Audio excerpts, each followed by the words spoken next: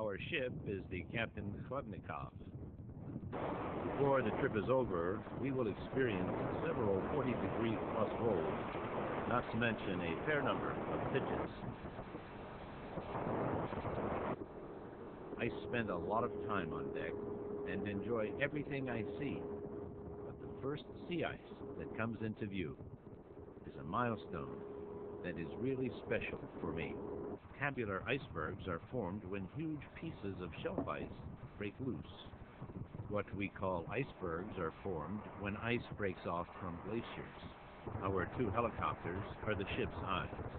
The ice pilot uses them as he searches for leads in what often looks like unbroken ice to the horizon, but is not. The weather is fabulous when I land on the beach at 10 minutes before midnight. The place is a wonderland. I don't know where to look first. Adelies are the fastest growing of all of the penguins, and an Adelie chick generally will fledge in about 60 days. I have a sense of well-being.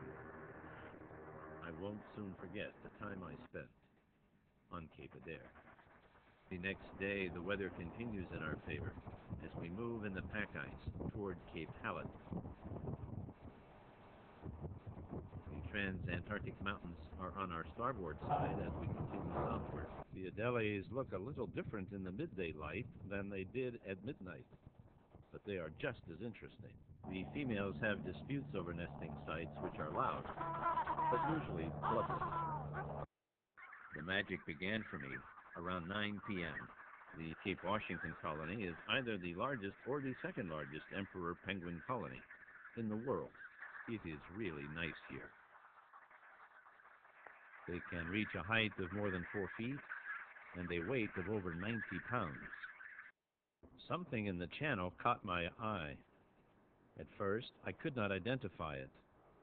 Then I realized it was a pod of orcas, or killer whales.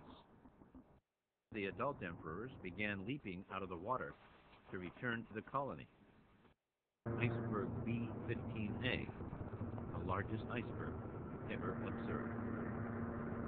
B-15A is over 100 miles long and 21 miles wide. We got a better view of B-15A than I ever thought we would. I didn't know it at the time, but my visit to the Emperor colony on Kuhlman Island was the last time I would land in Antarctica on this trip. This one is periscoping for penguins, large or small, and has gotten everyone's attention.